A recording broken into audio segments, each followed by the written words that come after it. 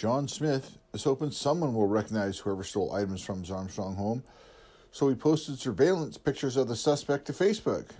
And that post has been shared almost 300 times, so there's a lot of eyes looking out for these bad guys. Smith has had items stolen from his property twice in less than a month. In the most recent theft, the bad guys stole a can of gas and a leaf blower. What the bad guys didn't know was that Smith had surveillance cameras, and the thefts were all caught on video.